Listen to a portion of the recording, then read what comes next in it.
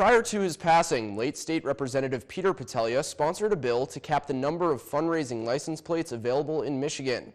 On Tuesday, State Senator Jim Stamas sponsored an amendment to the bill in honor of his late friend and constituent.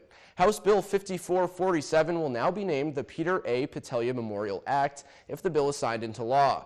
Representative Pettalia made the bills a priority during his time in Lansing, and Senator Stamas said it will be an honor to recognize Pete's work and his memorial with the amendment.